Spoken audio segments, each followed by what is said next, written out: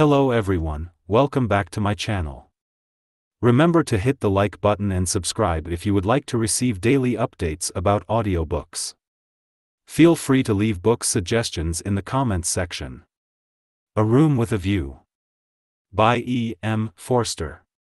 Chapter 13. How Miss Bartlett's boiler was so tiresome. How often had Lucy rehearsed this bow, this interview? But she had always rehearsed them indoors, and with certain accessories, which surely we have a right to assume. Who could foretell that she and George would meet in the rout of a civilization, amidst an army of coats and collars and boots that lay wounded over the sunlit earth? She had imagined a young Mr. Emerson, who might be shy or morbid or indifferent or furtively impudent. She was prepared for all of these. But she had never imagined one who would be happy and greet her with the shout of the morning star. Indoors herself, partaking of tea with old Mrs. Butterworth, she reflected that it is impossible to foretell the future with any degree of accuracy, that it is impossible to rehearse life. A fault in the scenery, a face in the audience, an eruption of the audience onto the stage, and all our carefully planned gestures mean nothing, or mean too much. I will bow, she had thought. I will not shake hands with him. That will be just the proper thing. She had bowed, but to whom? To God, to heroes, to the nonsense of schoolgirls. She had bowed across the rubbish that cumbers the world. So ran her thoughts, while her faculties were busy with Cecil. It was another of those dreadful engagement calls. Mrs. Butterworth had wanted to see him, and he did not want to be seen. He did not want to hear about hydrangeas, why they changed their color at the seaside. He did not want to join the C.O.S. When cross he was always elaborate, and made long, clever answers where yes or no would have done. Lucy soothed him and tinkered at the conversation in a way that promised well for their married peace. No one is perfect, and surely it is wiser to discover the imperfections before wedlock. Miss Bartlett, indeed, though not in word, had taught the girl that this our life contains nothing satisfactory. Lucy, though she disliked the teacher, regarded the teaching as profound, and applied it to her lover. Lucy, said her mother, when they got home, is anything the matter with Cecil? The question was ominous. Up till now Mrs. Honeychurch had behaved with charity and restraint. No, I don't think so, mother. Cecil's all right. Perhaps he's tired. Lucy compromised, perhaps Cecil was a little tired.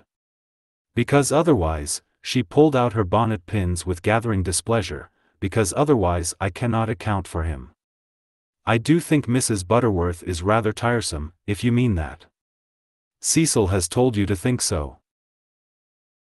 You were devoted to her as a little girl, and nothing will describe her goodness to you through the typhoid fever.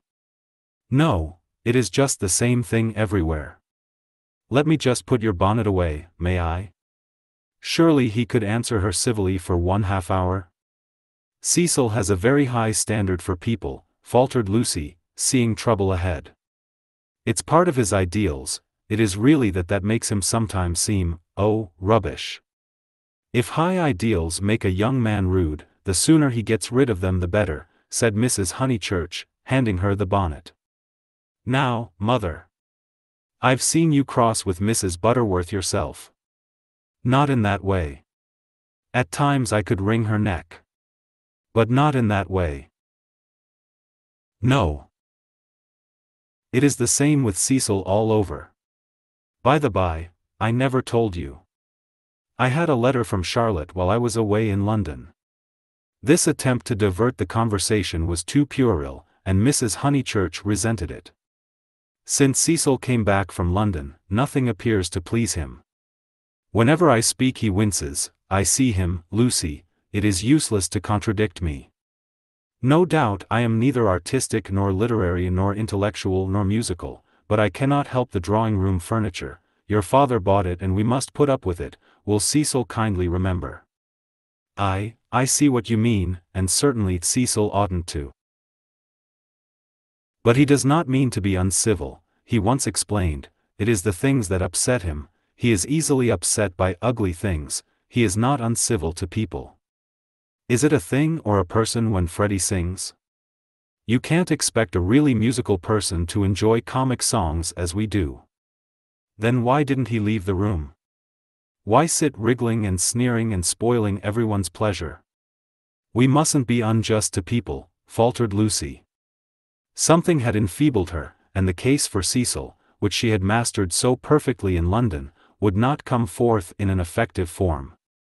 The two civilizations had clashed, Cecil hinted that they might, and she was dazzled and bewildered, as though the radiance that lies behind all civilization had blinded her eyes. Good taste and bad taste were only catchwords, garments of diverse cut, and music itself dissolved to a whisper through pine trees, where the song is not distinguishable from the comic song. She remained in much embarrassment, while Mrs. Honeychurch changed her frock for dinner, and every now and then she said a word, and made things no better. There was no concealing the fact, Cecil had meant to be supercilious, and he had succeeded. And Lucy, she knew not why, wished that the trouble could have come at any other time. Go and dress, dear, you'll be late. All right, mother, don't say, all right and stop. Go. She obeyed, but loitered disconsolately at the landing window. It faced north, so there was little view, and no view of the sky. Now, as in the winter, the pine trees hung close to her eyes. One connected the landing window with depression.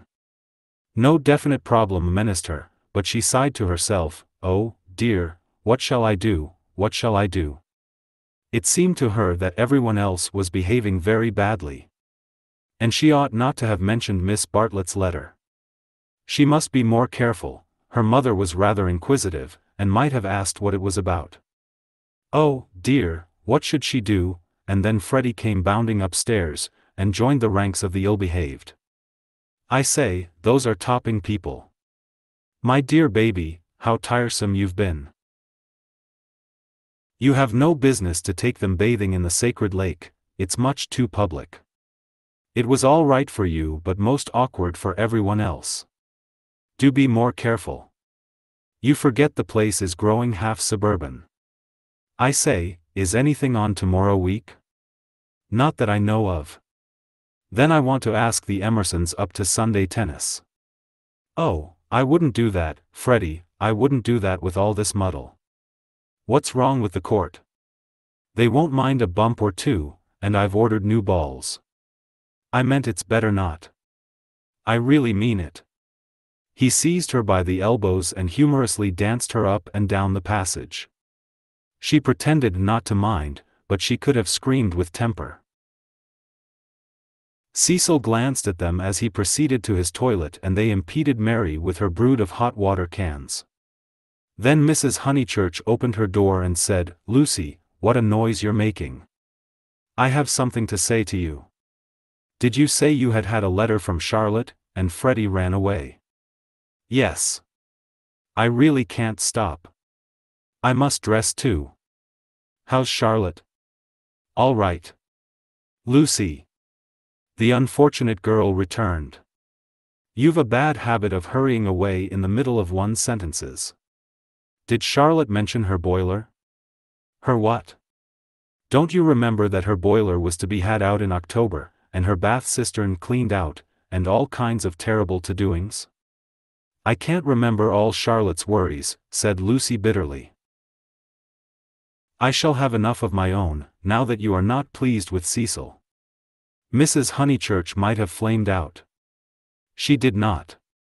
She said, Come here, old lady, thank you for putting away my bonnet, kiss me. And, though nothing is perfect, Lucy felt for the moment that her mother in Windy Corner and the Weald in the declining sun were perfect.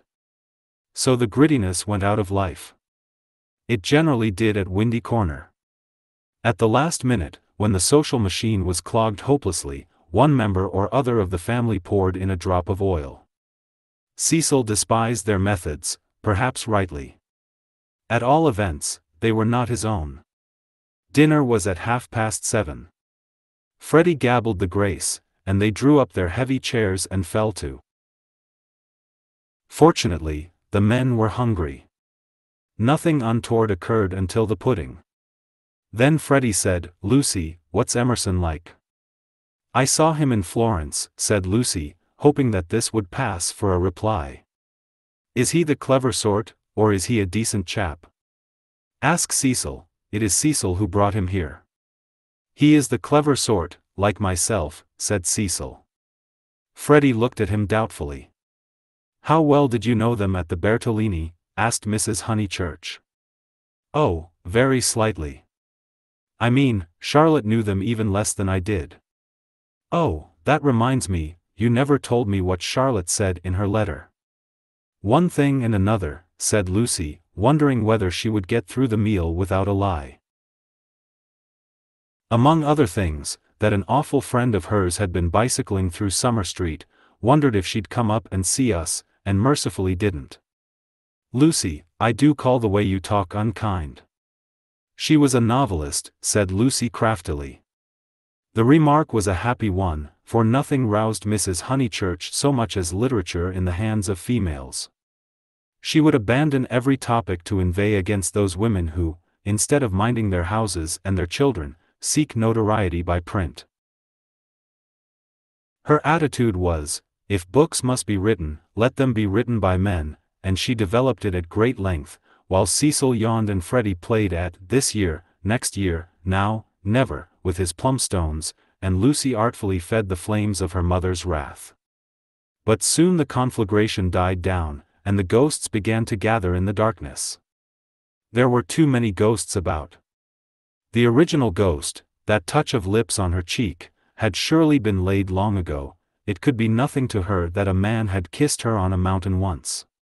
But it had begotten a spectral family, Mr. Harris, Miss Bartlett's letter, Mr. Beebe's memories of violets, and one or other of these was bound to haunt her before Cecil's very eyes. It was Miss Bartlett who returned now, and with appalling vividness. "I have been thinking, Lucy, of that letter of Charlotte's." "How is she?" "I tore the thing up." "Didn't she say how she was?" "How does she sound?" "Cheerful?" "Oh, yes, I suppose so. No, not very cheerful, I suppose." "Then, depend upon it, it is the boiler. I know myself how water preys upon one's mind. I would rather anything else, even a misfortune with the meat." Cecil laid his hand over his eyes. "So would I," asserted Freddie, backing his mother up, backing up the spirit of her remark rather than the substance. "And I have been thinking," she added rather nervously, "surely we could squeeze Charlotte in here next week, and give her a nice holiday while the plumbers at Tunbridge Wells finish. I have not seen poor Charlotte for so long." It was more than her nerves could stand. And she could not protest violently after her mother's goodness to her upstairs. "Mother, no," she pleaded. "It's impossible. We can't have Charlotte on the top of the other things, we're squeezed to death as it is. Freddie's got a friend coming Tuesday, there's Cecil, and you've promised to take in Minnie Beebe because of the diphtheria scare. It simply can't be done." "Nonsense. It can. If Minnie sleeps in the bath. Not otherwise. Minnie can sleep with you. I won't have her." "Then, if you're so selfish, Mr. Floyd must share a room with Freddie." "Miss Bartlett, Miss Bartlett, Miss Bartlett," moaned Cecil, again laying his hand over his eyes. "It's impossible," repeated Lucy. "I don't want to make difficulties, but it really isn't fair on the maids to fill up the house so. Alas. The truth is, dear, you don't like Charlotte." "No, I don't. And no more does Cecil. She gets on our nerves. You haven't seen her lately, and don't realize how tiresome she can be, though so good. So please, Mother, don't worry us this last summer, but spoil us by not asking her to come." "Here, here," said Cecil. Mrs. Honeychurch, with more gravity than usual, and with more feeling than she usually permitted herself, replied, "This isn't very kind of you too. You have each other and all these woods to walk in, so full of beautiful things, and poor Charlotte has only the water turned off and plumbers. You are young, dears, and however clever young people are, and however many books they read, they will never guess what it feels like to grow old. Cecil crumbled his bread. I must say Cousin Charlotte was very kind to me that year I called on my bike, put in Freddie. She thanked me for coming till I felt like such a fool, and fussed round no end to get an egg boiled for my tea just right. I know, dear. She is kind to everyone, and yet Lucy makes this difficulty when we try to give her some little return. But Lucy hardened her heart. It was no good being kind to Miss Bartlett. She had tried herself too often and too recently. One might lay up treasure in heaven by the attempt, but one enriched neither Miss Bartlett nor anyone else upon earth. She was reduced to saying, "I can't help it, mother. I don't like Charlotte. I admit it's horrid of me. From your own account, you told her as much." Well, she would leave Florence so stupidly. She flurried, the ghosts were returning, they filled Italy, they were even usurping the places she had known as a child. The sacred lake would never be the same again, and, on Sunday week, something would even happen to Windy Corner. How would she fight against ghosts? For a moment the visible world faded away, and memories and emotions alone seemed real. "I suppose Miss Bartlett must come, since she boils eggs so well," said Cecil, who was in rather a happier frame of mind, thanks to the admirable cooking. "I didn't mean the egg was well boiled," corrected Freddie, because in point of fact she forgot to take it off, and as a matter of fact I don't care for eggs. "I only meant how jolly kind she seemed." Cecil frowned again. Oh, these Honeychurches.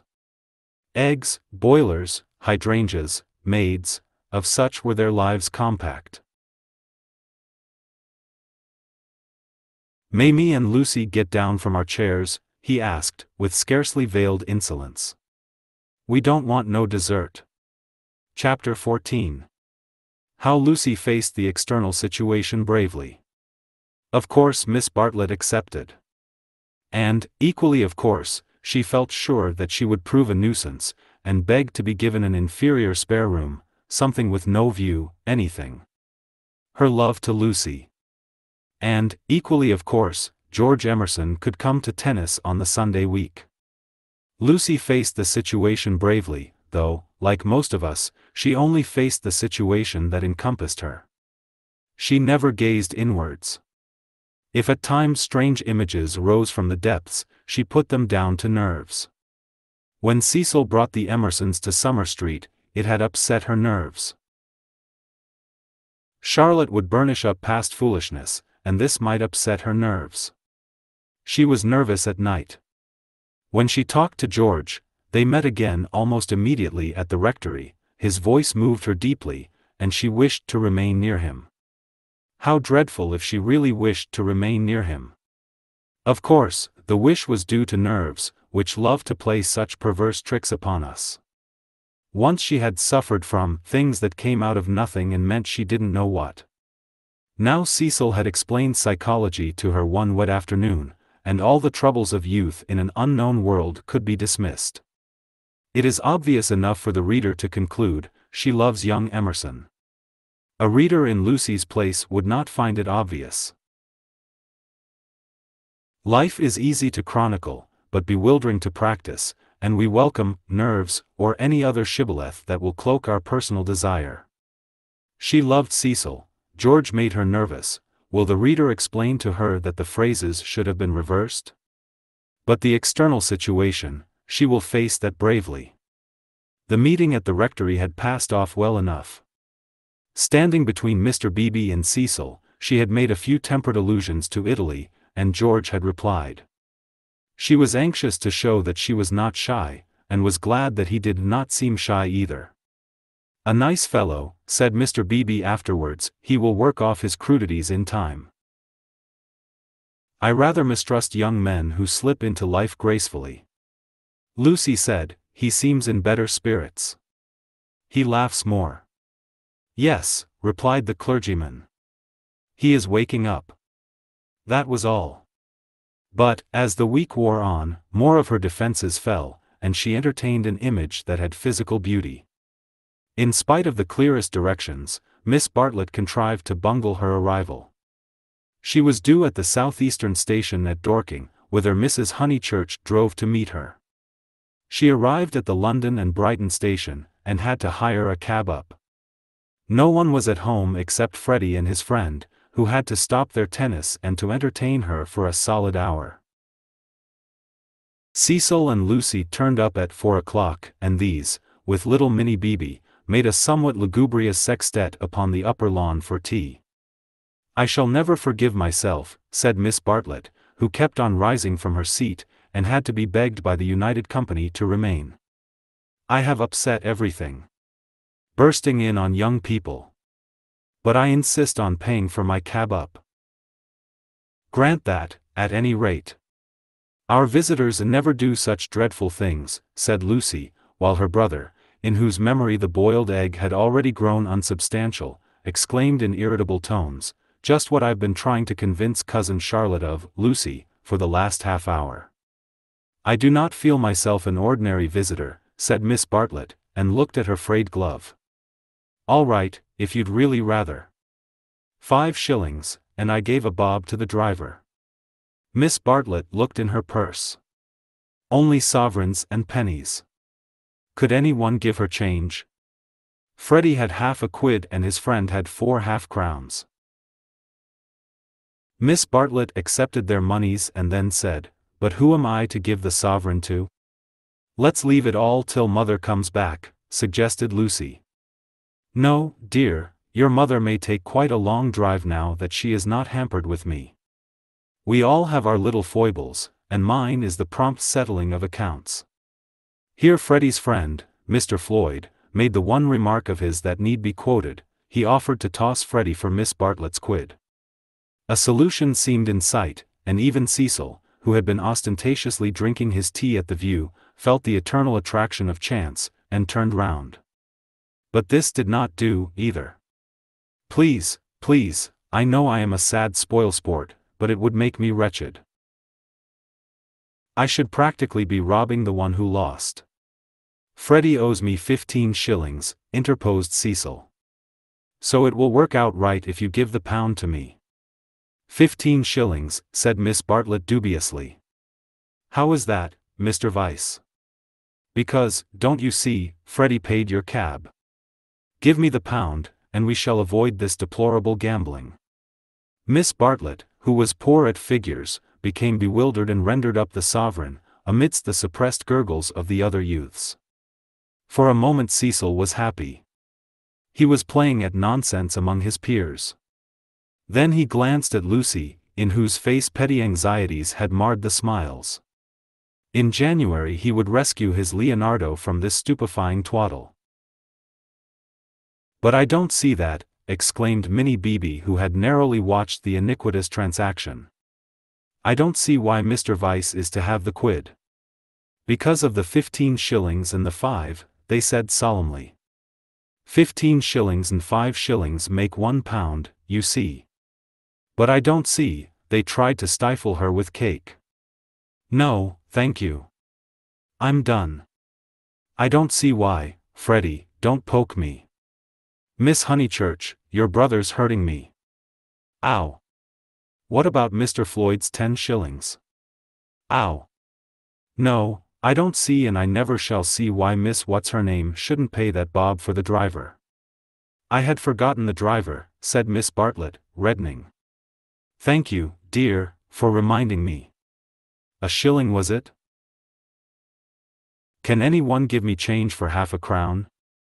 "I'll get it," said the young hostess, rising with decision. "Cecil, give me that sovereign." "No, give me up that sovereign. I'll get Euphemia to change it, and we'll start the whole thing again from the beginning."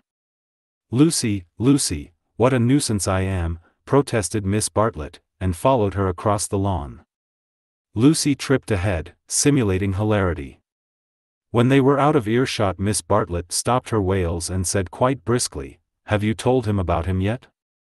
"No, I haven't," replied Lucy, and then could have bitten her tongue for understanding so quickly what her cousin meant. Let me see, a sovereign's worth of silver. She escaped into the kitchen. Miss Bartlett's sudden transitions were too uncanny. It sometimes seemed as if she planned every word she spoke or caused to be spoken, as if all this worry about cabs and change had been a ruse to surprise the soul. No, I haven't told Cecil or anyone, she remarked, when she returned. I promised you I shouldn't. Here is your money, all shillings, except 2 half-crowns. Would you count it? You can settle your debt nicely now. Miss Bartlett was in the drawing-room, gazing at the photograph of St. John Ascending, which had been framed. How dreadful, she murmured, how more than dreadful, if Mr. Vyse should come to hear of it from some other source. Oh, no, Charlotte, said the girl, entering the battle. George Emerson is all right, and what other source is there? Miss Bartlett considered. For instance, the driver.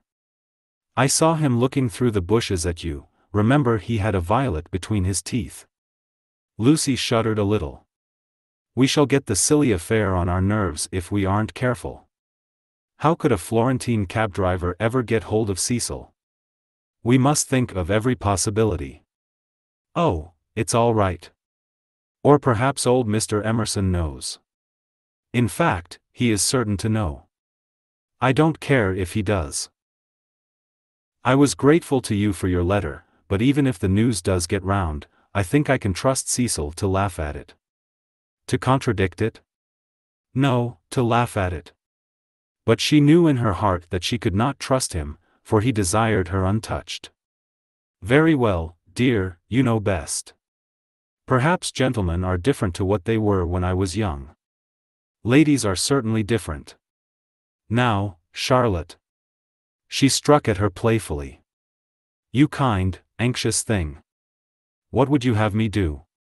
First you say, don't tell, and then you say, tell. Which is it to be? Quick. Miss Bartlett sighed, I am no match for you in conversation, dearest. I blush when I think how I interfered at Florence, and you so well able to look after yourself, and so much cleverer in all ways than I am. You will never forgive me. Shall we go out, then? They will smash all the china if we don't. For the air rang with the shrieks of Minnie, who was being scalped with a teaspoon. Dear, one moment, we may not have this chance for a chat again. Have you seen the young one yet? Yes, I have. What happened? We met at the rectory. What line is he taking up? No line. He talked about Italy, like any other person. It is really all right. What advantage would he get from being a cad, to put it bluntly? I do wish I could make you see it my way. He really won't be any nuisance, Charlotte. Once a cad, always a cad. That is my poor opinion. Lucy paused. Cecil said one day, and I thought it so profound, that there are 2 kinds of cads, the conscious and the subconscious. She paused again, to be sure of doing justice to Cecil's profundity. Through the window she saw Cecil himself, turning over the pages of a novel. It was a new one from Smith's library. Her mother must have returned from the station. Once a cad, always a cad, droned Miss Bartlett. What I mean by subconscious is that Emerson lost his head. I fell into all those violets, and he was silly and surprised. I don't think we ought to blame him very much. It makes such a difference when you see a person with beautiful things behind him unexpectedly. It really does, it makes an enormous difference, and he lost his head. He doesn't admire me, or any of that nonsense, one straw. Freddie rather likes him, and has asked him up here on Sunday, so you can judge for yourself. He has improved, he doesn't always look as if he's going to burst into tears. He is a clerk in the general manager's office at one of the big railways, not a porter. And runs down to his father for weekends. Papa was to do with journalism, but is rheumatic and has retired. There. Now for the garden. She took hold of her guest by the arm. Suppose we don't talk about this silly Italian business anymore. We want you to have a nice restful visit at Windy Corner, with no worrying. Lucy thought this rather a good speech. The reader may have detected an unfortunate slip in it. Whether Miss Bartlett detected the slip one cannot say, for it is impossible to penetrate into the minds of elderly people. She might have spoken further, but they were interrupted by the entrance of her hostess. Explanations took place, and in the midst of them Lucy escaped, the images throbbing a little more vividly in her brain.